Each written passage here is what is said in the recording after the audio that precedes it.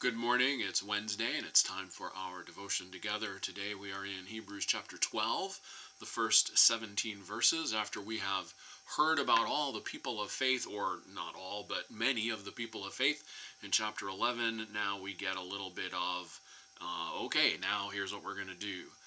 So the text begins, "So then, with endurance, let's also run the race that is laid out in front of us, since we have such a great cloud of witnesses surrounding us. Let's throw off any extra baggage, get rid of the sin that trips us up, and fix our eyes on Jesus, faith's pioneer and perfecter. He endured the cross, ignoring the shame, for the sake of the joy that was laid out in front of him, and sat down at the right side of God's throne." Think about the one who endured such opposition from sinners so that you won't be discouraged and you won't give up. In your struggle against sin, you haven't resisted yet to the point of shedding blood, and you have forgotten the encouragement that addresses you as sons and daughters. My child, don't make light of the Lord's discipline or give up when you are corrected by him, because the Lord disciplines whomever he loves, and he punishes every son or daughter whom he accepts.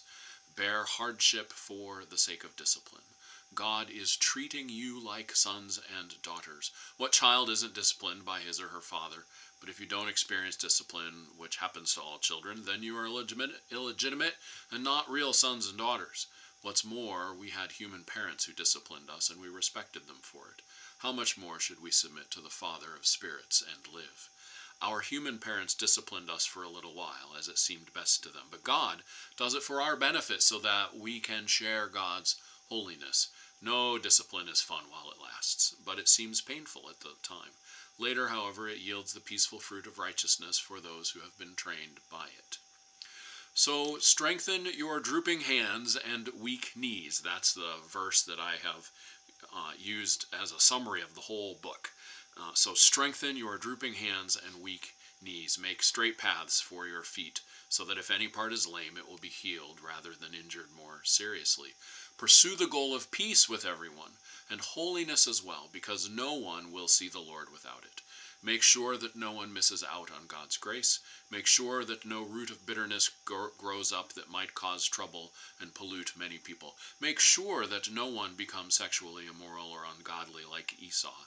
He sold his inheritance as the oldest son for one meal. You know that afterward, when he wanted to inherit the blessing, he was rejected because he couldn't find a way to change his heart and life, though he looked for it with tears. There is more love somewhere. There is more love somewhere. I'm gonna keep on till I find it. There is more love somewhere.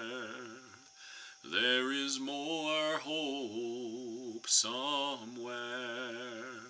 There is more hope somewhere. I'm gonna keep on till I find it. There is more hope somewhere. There is more peace somewhere. There is more peace somewhere. I'm gonna keep on till I find it. There is more peace somewhere. There is more joy somewhere. There is more joy somewhere. I'm gonna keep on till I find it. There is more joy somewhere.